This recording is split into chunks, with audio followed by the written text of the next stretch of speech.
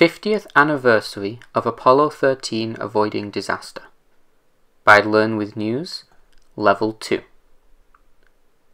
Apollo 13 was the third NASA mission to try and land on the Moon.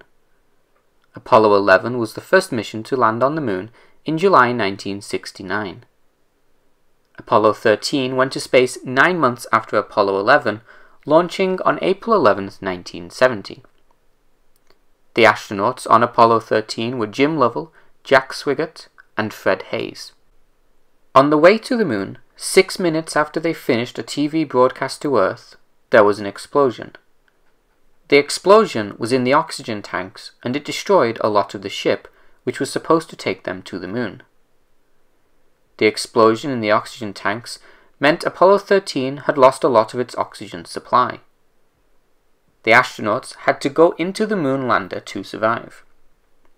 The Moon lander was only designed to land on the Moon. It was not supposed to be used for travel through space.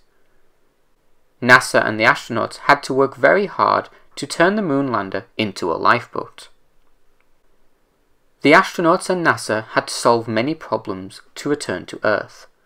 They had to turn off the power to save the batteries so they could land on Earth. This meant they had no heating for days in the very cold space.